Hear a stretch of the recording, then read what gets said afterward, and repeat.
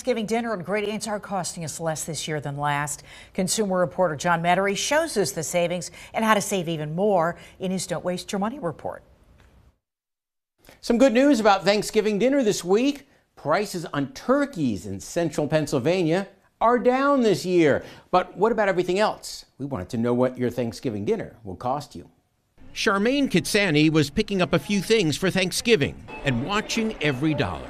You want to keep up with traditions, but it's harder when everything's more expensive. But some good news. The American Farm Bureau says inflation is taking a break after 3 years of higher prices. The average cost of a family's Thanksgiving dinner will be $67, down 4% from last year's record high. Turkey down nearly 10% this year. Eggs down 30%. Cranberry sauce down 18%. Even pie crust down 10%. But remember, these price declines are after big run-ups ever since 2020.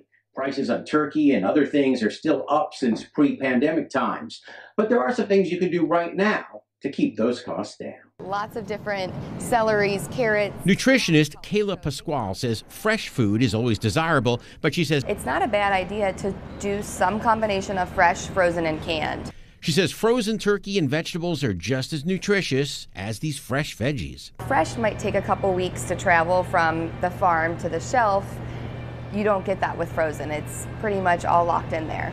Kayla's last tip, fresh potatoes give you the most bang for the buck on your Thanksgiving table. Really good source of potassium, and they do a really good job of keeping us fuller longer. That's helpful for Charmaine. You have to watch the budget and make different choices about what you might want to provide. So with turkey and egg prices down and other prices leveling off, this year should be a little bit easier on your wallet, and that we don't waste your money. I'm John Metairie, ABC 27 News.